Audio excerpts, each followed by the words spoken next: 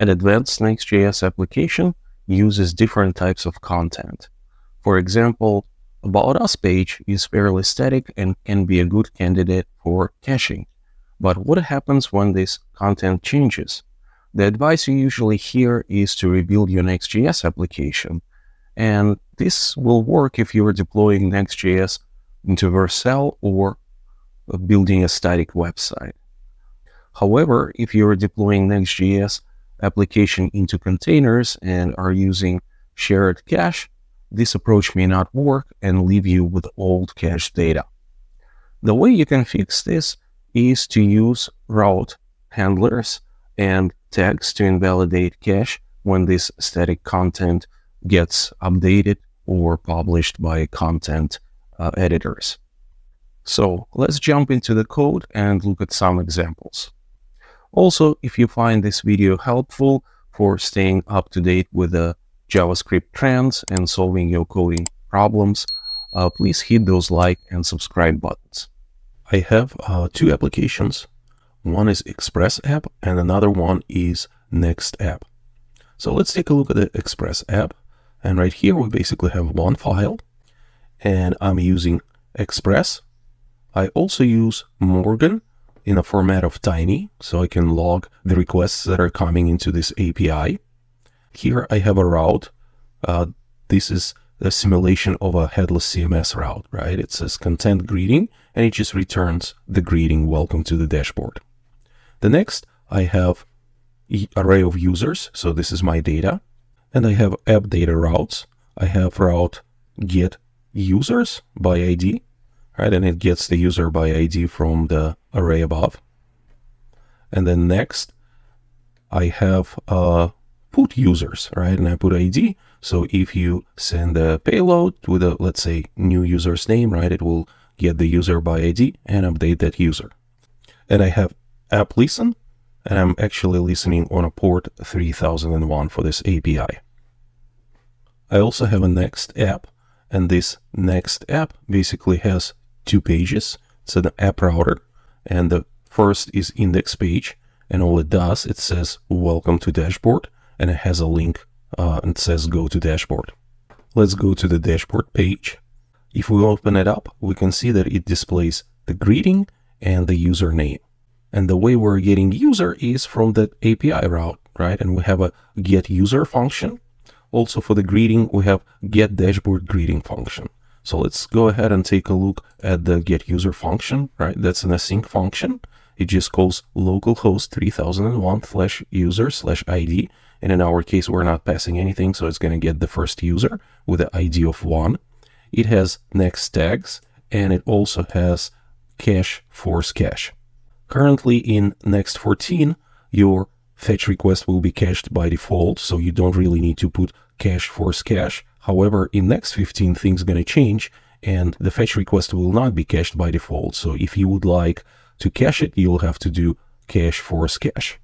Now let's go ahead and take a look at get dashboard greeting. Also, we have a fetch function, and this function calls content greeting route.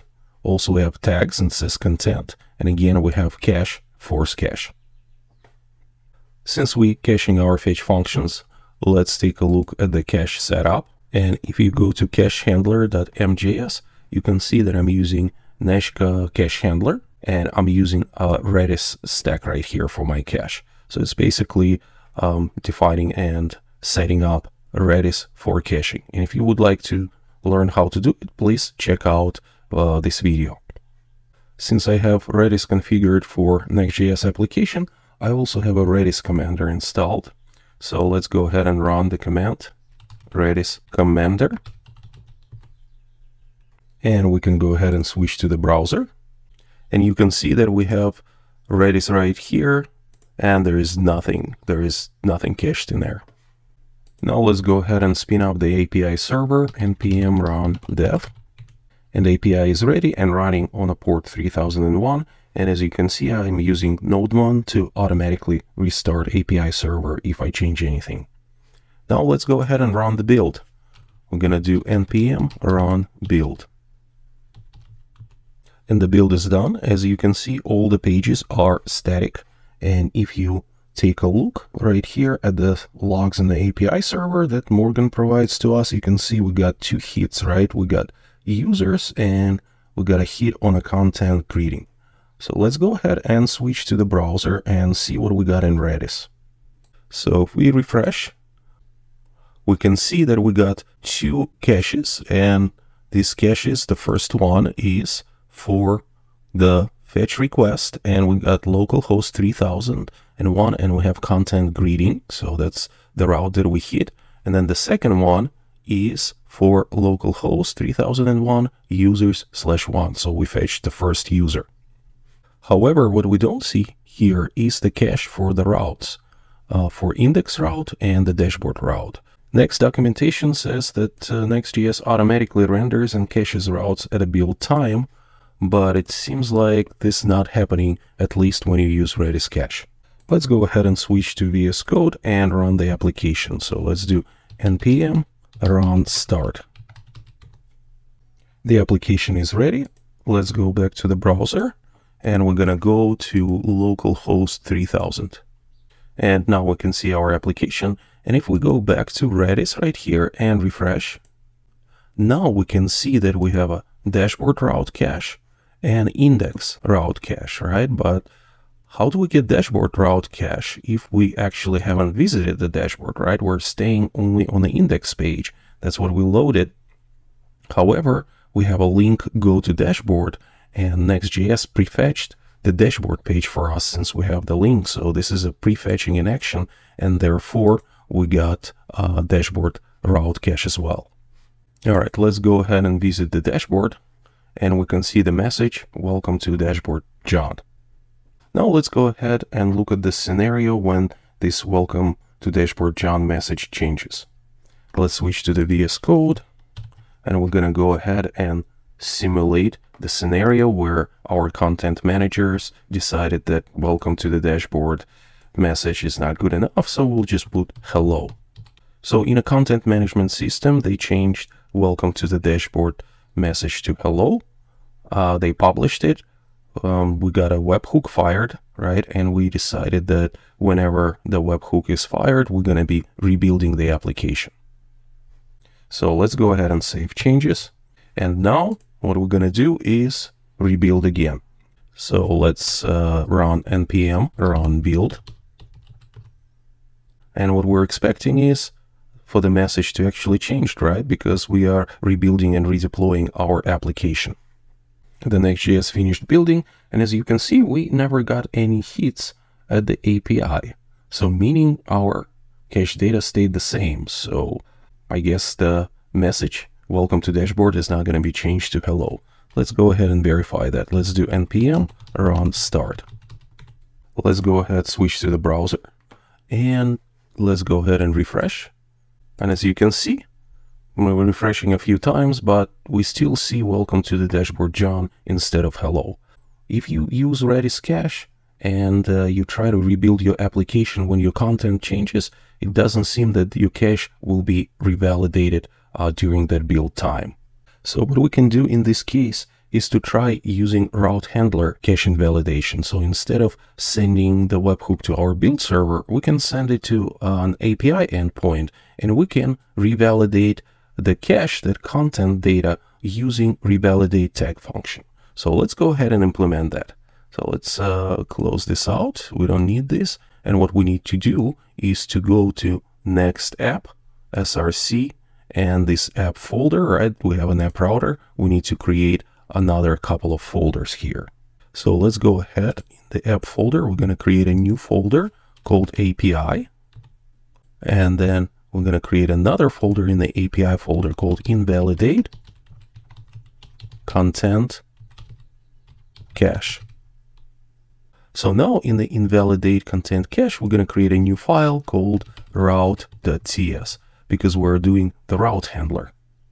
And in the route.ts file, we're going to put the following code. We're going to import revalidate tag from Next cache, and then we're going to have an async function get. So, and this get function, when it gets hit, we're going to run the revalidate tag, and the tag will be content, right? Because we tagged the content fetch request with the tags content. So we're going to attempt to revalidate data that it fetched from content greeting route. All right, and then we'll just return response JSON with the result OK. And also one more thing, right? Don't leave this route open to the public. So protect it with a secret or HMAC. And if you want to learn about HMAC and HMAC validation, please check out this video. Let's go ahead and save changes and then rebuild the application. npm run build. All right, build finished. Now let's go ahead and run npm run start and start the application. So the application started. Let's go ahead and switch to the browser. Let's go ahead and do another refresh to make sure we are running right here, and we are, and we still have welcome to dashboard John. So now let's go ahead and try to revalidate the cache using the route handler, right? So let's go ahead to localhost 3000. We'll do API, and we'll do invalidate content cache. All right, let's hit it. And we got the result OK. So let's go ahead and switch to the Redis commander here and see what we've got here. So now, as you can see, we revalidated cache for the content, and we basically have only the users right here, and we have an index page. However, we don't have the dashboard page anymore, and we don't have the call to the content greeting endpoint. Cache got invalidated and it's not there anymore. So now if we refresh the dashboard page, we're going to see the new message, hello, John. And that is right here. So as you can see, you basically can invalidate your cache using route handler if your content changes. This is great, and this works when we have fetch function. But what if we don't use fetch? Because most headless CMS will have their own libraries and SDKs. In case we want to use a third-party library instead of fetch to retrieve content, we can wrap that SDK function that retrieves content in unstable cache. So let's go ahead and simulate this scenario with Axios. Let's switch to VS Code, and let's go ahead and cancel out. Now let's install Axios. npm install Axios. So Axios is installed. Let's add the following code to data content.cs file. So we're going to add the following functions. The first function is going to say get via Axios, and it's basically returns axios.get, and we pass the URL, and then we get the data. And if something goes wrong, we just throw an exception, or rather error, and it's going to say failed to fetch greeting. So now we're going to have get dashboard greeting unstable cache function. It has return unstable cache. It has the get via Axios function. And, you know, this is the async function that you need to pass to unstable cache.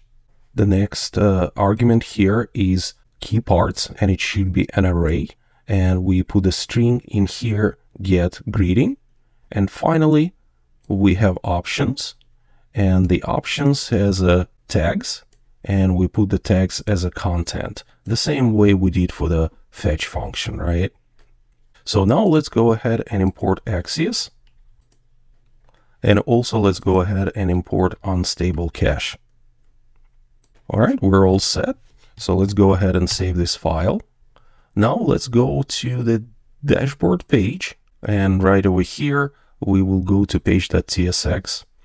And right over here, we have get dashboard greeting, and we put unstable cache, right? So we're going to be using get dashboard greeting unstable cache function instead of the one that we used before. So we can use the unstable cache.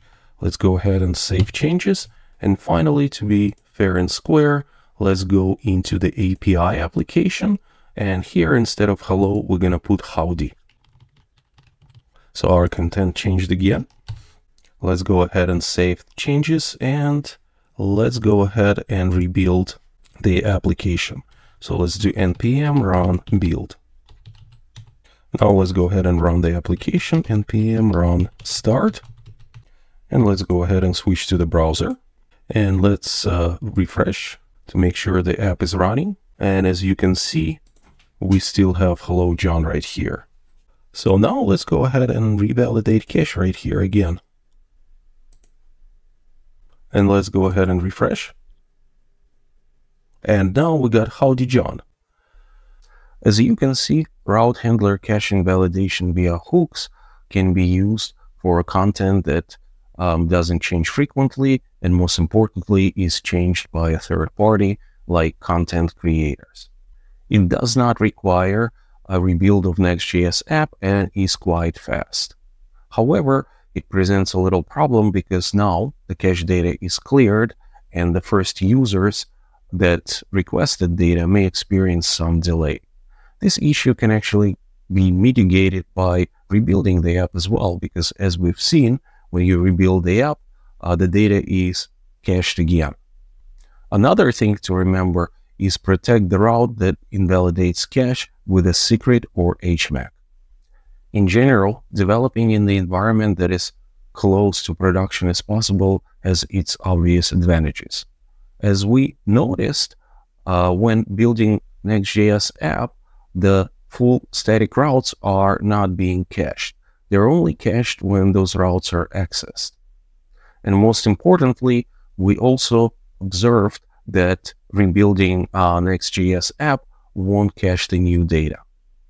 The best way to cache this behavior is to use Redis cache locally. If you would like to learn how to use Redis cache with Next.js, please check out this video.